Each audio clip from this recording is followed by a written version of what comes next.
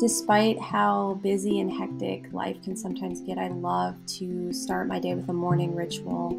I love to light a candle, start with a meditation, set a mantra and an intention for the rest of my day, something that will carry me through my day with a positive attitude and expectation of the best in my craft and in life.